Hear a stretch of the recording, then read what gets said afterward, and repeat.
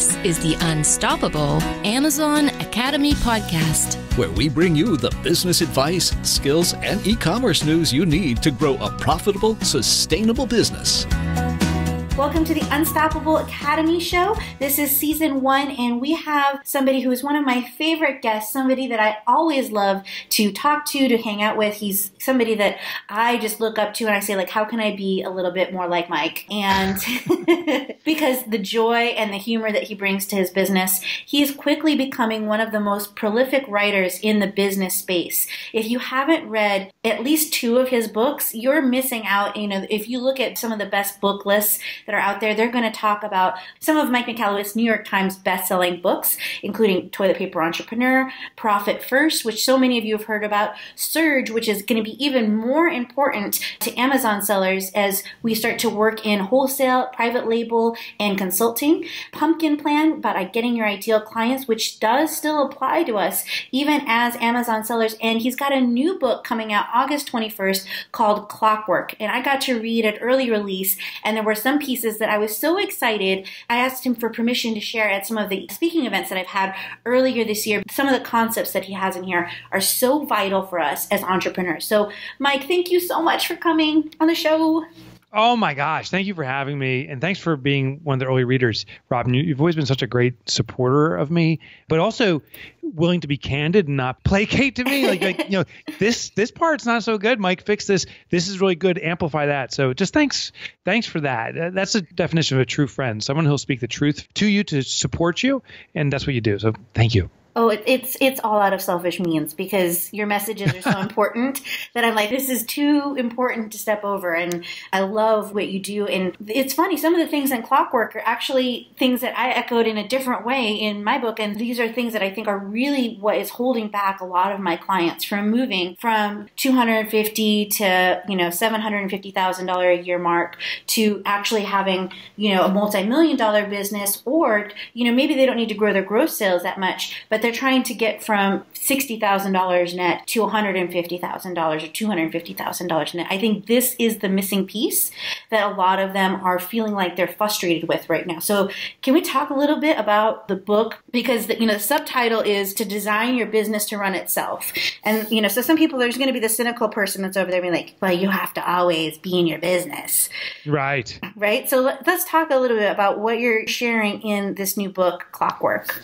So I but I've been made very aware of Maslow's hierarchy of needs.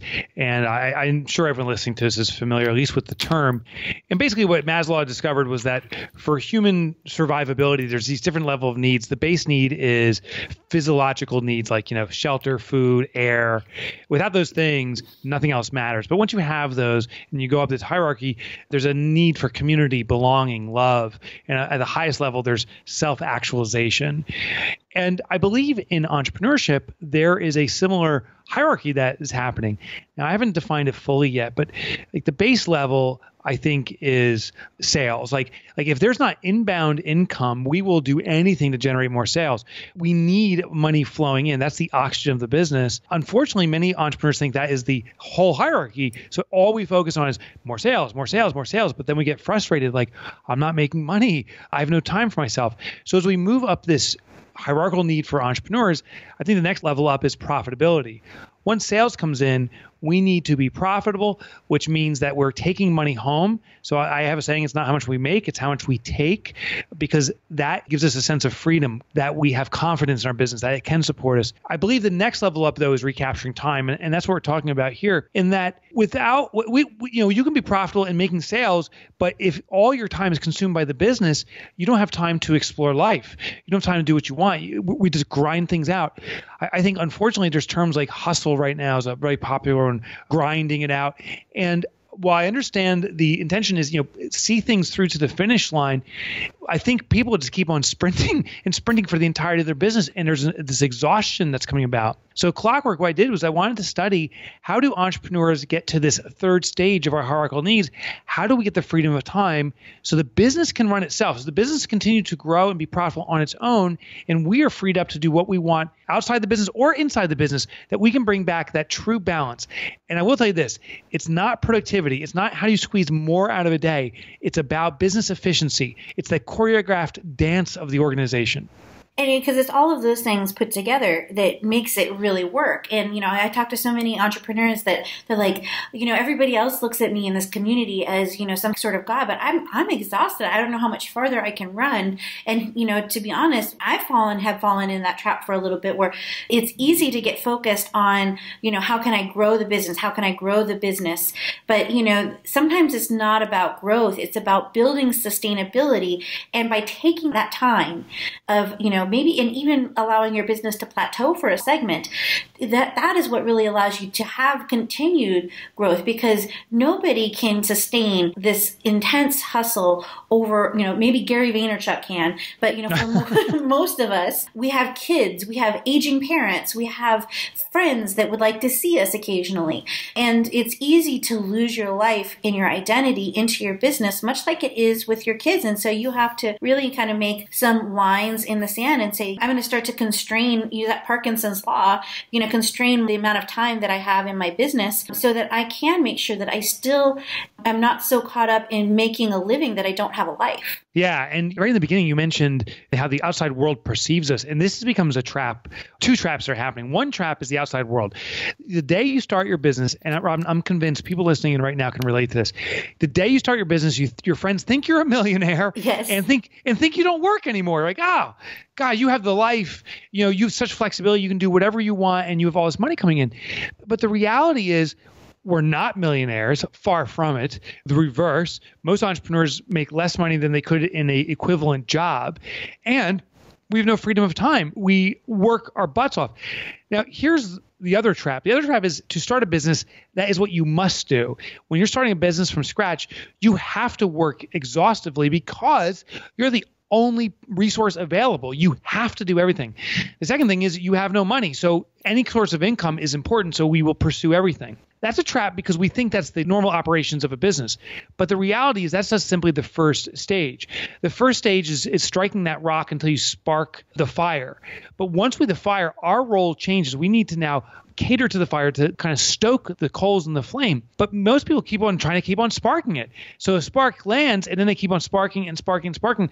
And we get very frustrated. We're making more and more effort. We try to make bigger sparks, yet we're past that stage. So the perception of the outside world and the reality of a startup keeps us trapped in this work like an animal mindset. I'm a fan of Gary Vaynerchuk's work. I've had the pleasure of meeting him. He's also a New Jersey-based guy, and interviewing him. And I love his message, but I also realize the trap in his message. He's telling us, grind it out. Where's your hustle? Push yourself. Yes, to a point where the spark gets hold. Once it does, we have to kind of retrain ourselves to now get the business to be the fuel source for us to position the logs on the fire in the right position. So if your business has some momentum, now we need to reposition ourselves by actually pulling ourselves out of the business. And in Clockwork, I actually specify a methodology how to extract ourselves from the business very surgically and carefully so we don't hurt the business, and replace ourselves with other people or systems that can now continue the fuel of the business, pushing it forward. So if you're listening and you've been stuck at a plateau, so, some of you it might be $20,000 a month. For some of you, it might be lower. Some of you, it might be, I'm really stuck at $250,000 a month. It could be anywhere in there where you feel like you're working harder and harder. And the harder you work, you're just more tired and you're not getting any results. This is what he's talking about, because there's only so much working harder can actually do. There's a limit to everybody's physical capabilities.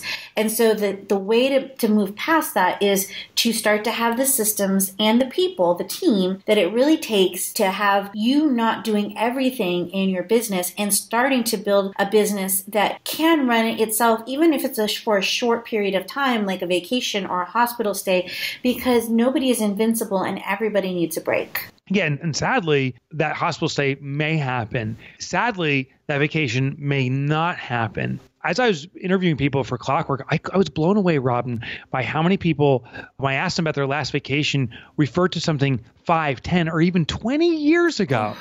And for some people, there's this perverted pride in it that, I'm a workaholic. I drive my business forward. I make the ultimate sacrifice. But the ultimate sacrifice, no vacation, you're sacrificing freedom to explore something outside of the business for yourself. You're sacrificing the ability to recharge, but you're also sacrificing family.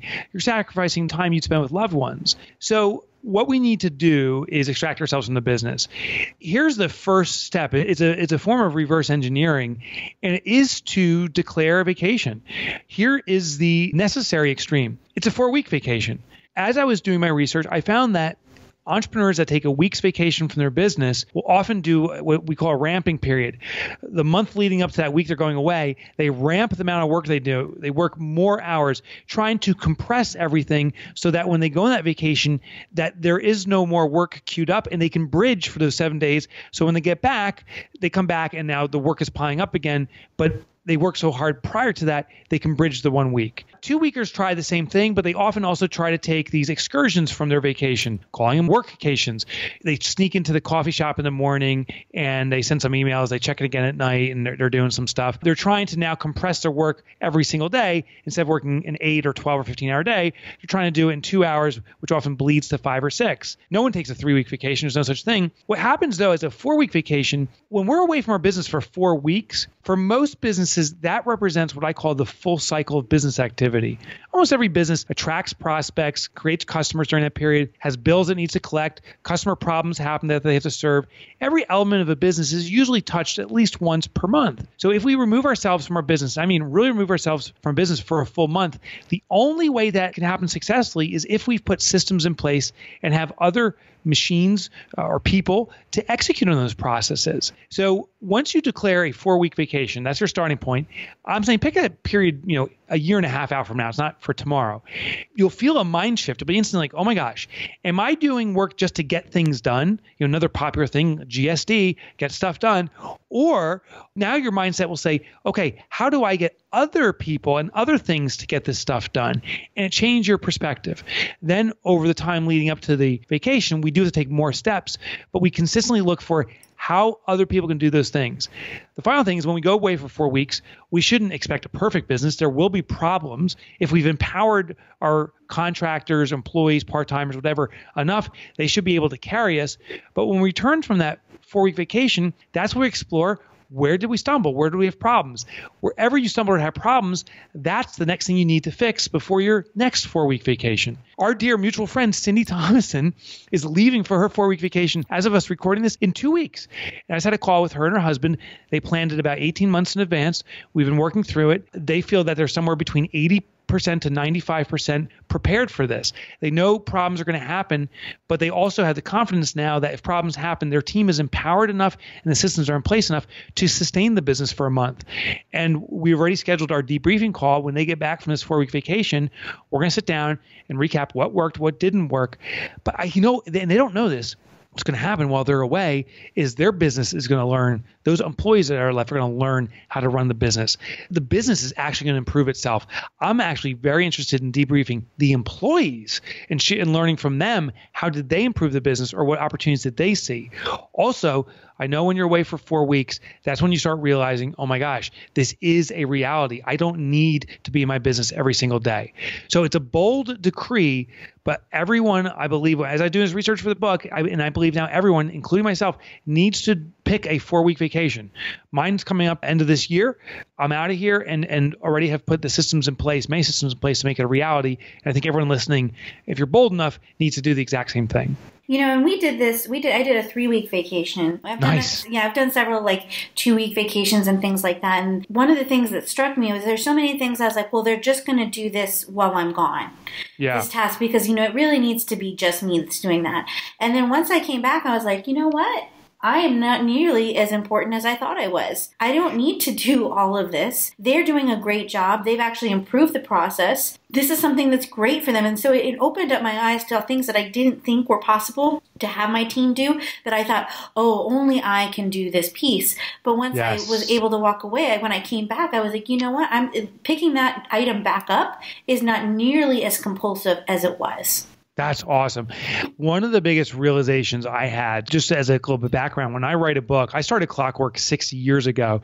When I started writing this book, the first thing I do is once I come up with theories and really hypothesis, I will start testing them out on my own companies. And whatever doesn't work, I ditch. Whatever does work, I further test it until I'm confident it works. Well, I took my first sabbatical for my business. It was a 2.5-week test. I left the country, went to Australia. And the power of going there was we're on a different time zone. So even if I could connect with the office, I couldn't communicate real time. It was a 12-hour time difference. Well, the day came pretty quickly on where I woke up one morning to check my email.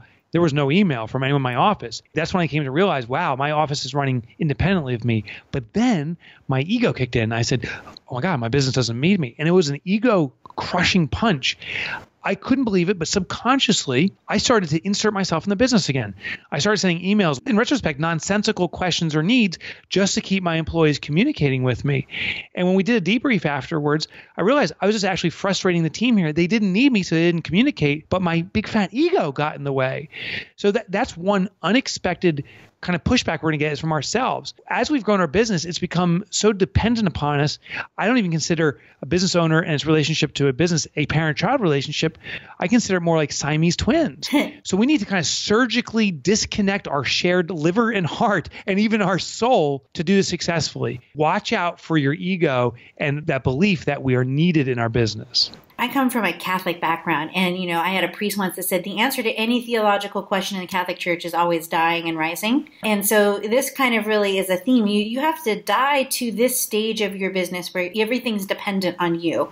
You have to let go of that and grieve that, and, grieve the great parts of that and grieve the worst parts of that, and then rise to something new where you're, instead of just being the scrappy entrepreneur, now you're the CEO, and you're helping land the planes. You're not piloting the planes. You're still very clear on what's going on in all of the pieces of your business because you can't abdicate the throne. I mean, that's one of the biggest mistakes I ever made in my business was, trying to just push something off because I didn't want to take responsibility. It's about being able to have this ability to not have to do all the things and be okay with employees working in our business to having systems that are not going to be perfect and are not going to be us, but having that allow us to serve more people, be able to have higher profitability so that we can do good in our communities for the things that we care about.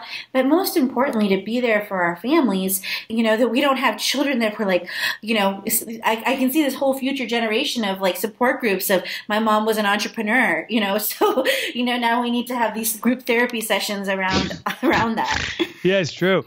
I think the powerful mental kind of behavior that works against us is this thing called loss aversion. And we're afraid of losing control of our business. If I leave, I'm going to lose control of my business. You nailed it on the head. We have to simply redefine ourselves.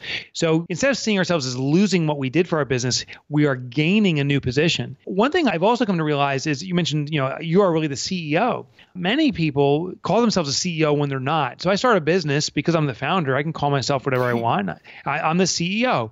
But, if we look at your job activities in your small business versus the CEO of Ford or Apple or, Mary Kay, they are serving a radically different role, highly strategic, highly visionary. They're moving chess pieces on the chessboard, but they're not on the board. As an early stage small business owner, we are the bottle washer and the person doing the strategy and everything in between. You're on the chessboard. So we just have to be very cognizant of the terms we use.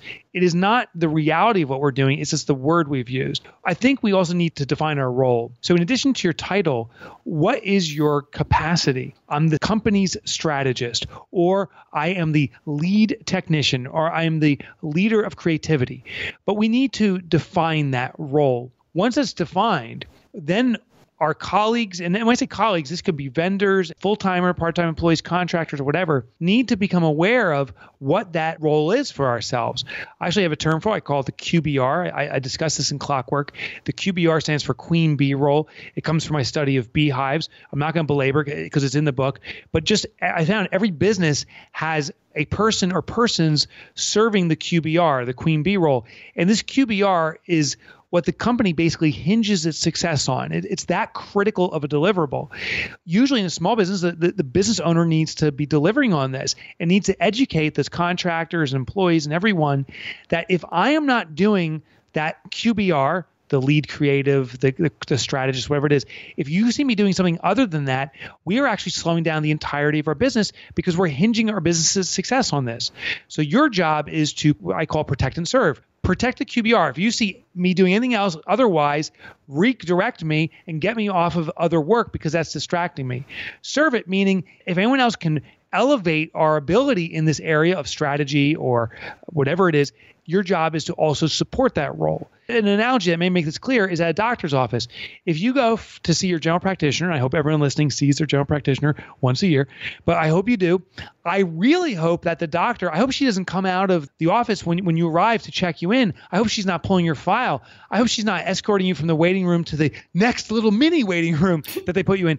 I hope the only thing she is doing is the examination and a prescription, the course of action you need to take, because that is what a doctor's office hinges its success on, successfully diagnosing and prescribing for its patients. Everyone else's job there is to protect the QBR so it can happen. Someone else pulls the paperwork, someone else escorts you in, someone else pokes and prods you in the beginning to get the basic health level check. The doctor should never do that. And the second the doctor's doing something else, the entire business is being compromised.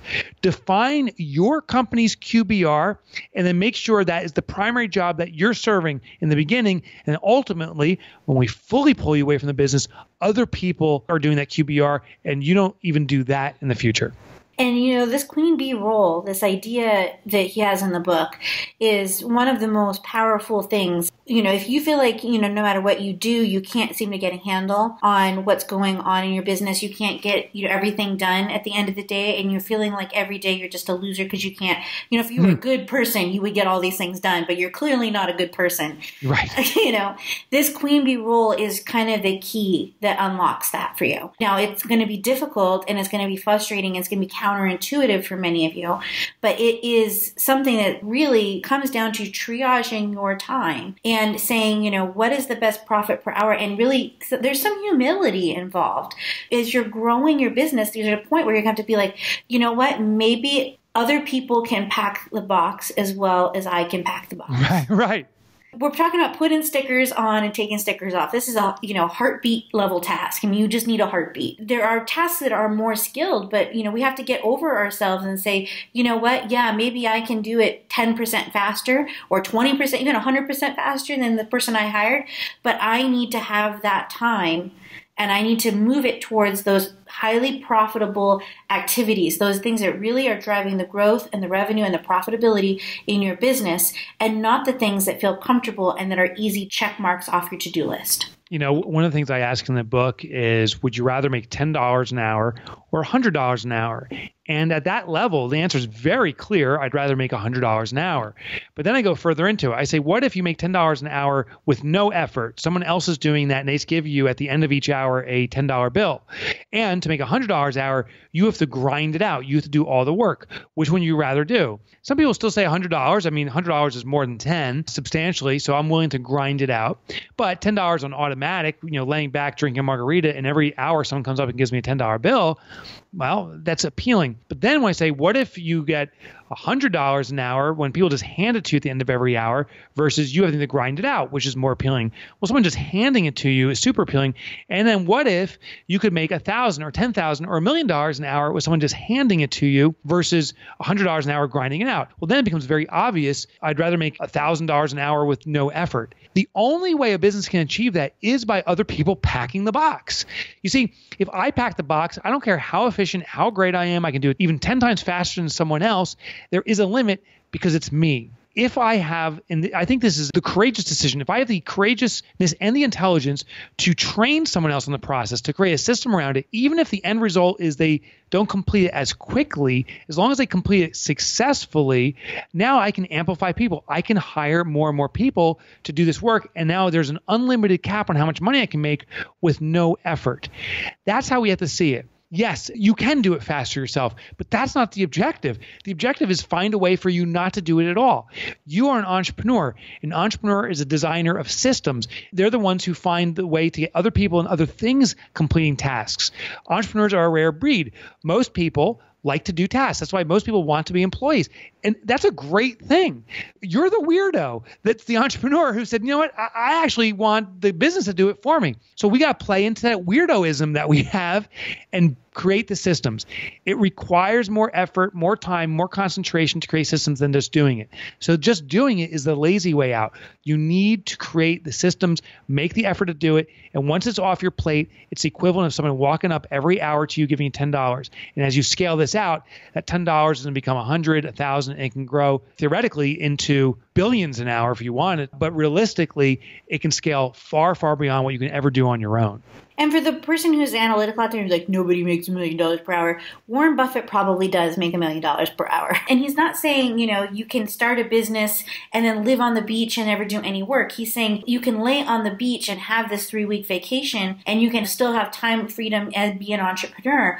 But it's going to take strategy in the tasks that you do in managing your cash flow, because managing cash flow is key to being able to hire. So go back to Profit First. If you haven't read Profit First, go back and do that and get those things set up.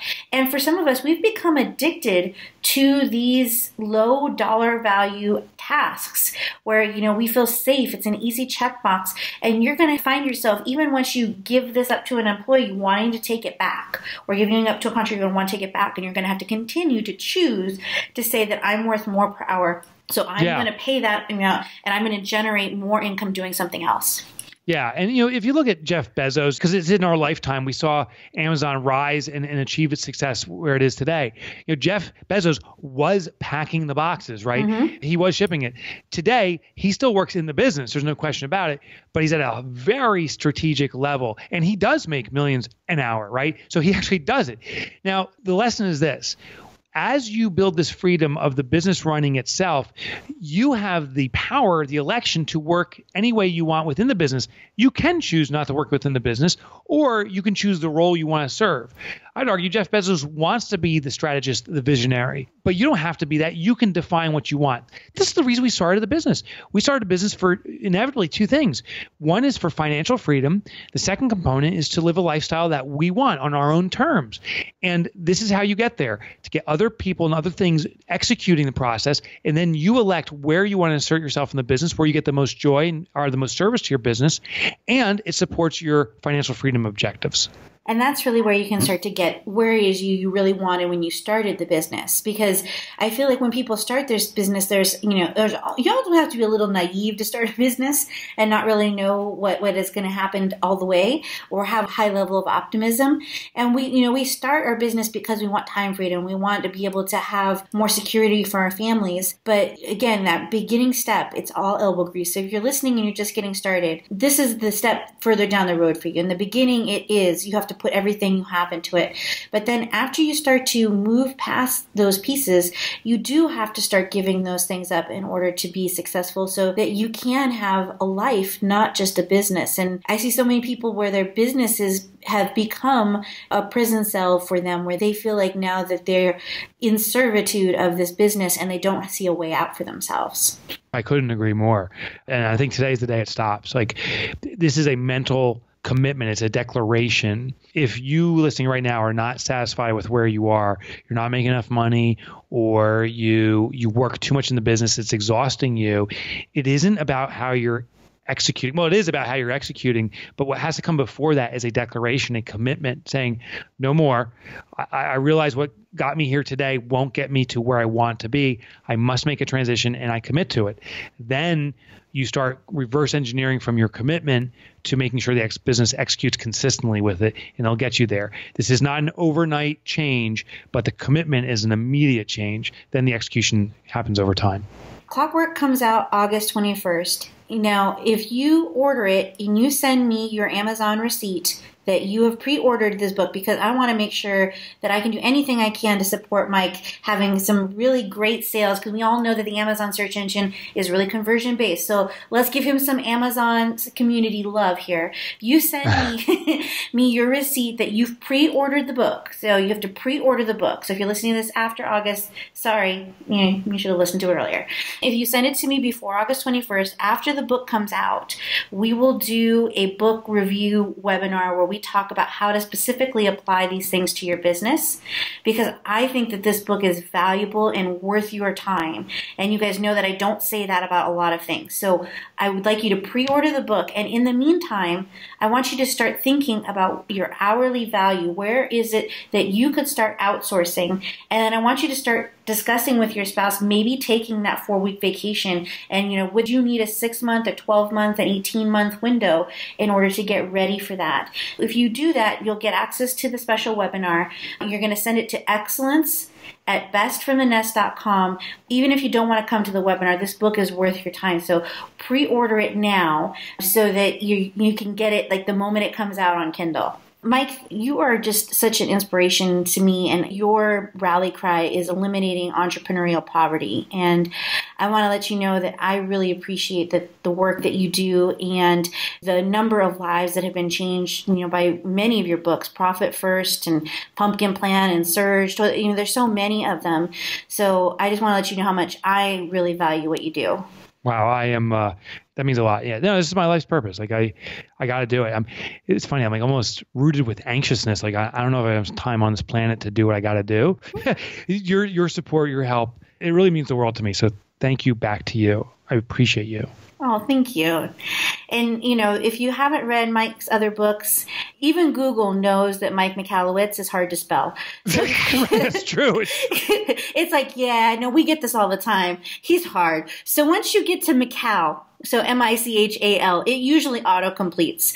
If not, just to Mike Profit First and it will come up. If you are really skilled, you can go to MikeMichalowicz.com. Yeah, if you can figure that one out. Yeah. So that is something that is, his books have been something that have really helped me grow my business and grow my Amazon business, and also to grow. Some of you have been looking to grow other streams outside of Amazon. He has helped me become a better business owner. Some of you know how closely Cindy and I work, and the gifts that he's given to Cindy have, bared fruit in my life too. So I highly recommend, if you haven't read his books, go back and do that. If you're in the academy, go listen to the Profit First webinars and get those things set up so that you have the cash flow ready when the book comes out to be able to start to hire some of these pieces. So I want to give you enough lead time to get the preparation, so as you're excited about reading this book, you can take action immediately. Mike, thank you so much for coming on the show. I really appreciate it. Robin, thanks to you. I appreciate you. This has been another episode of the Unstoppable Academy Show, and we hope that you have a prosperous and profitable week. Are you looking to grow your business? Join our Unstoppable Amazon Academy with hundreds of video and step-by-step tutorials to walk you through the skills you need to take your business to the next level. Find out more at bestfromthenest.com/academy. Use the promo code podcast to get a 14-day trial.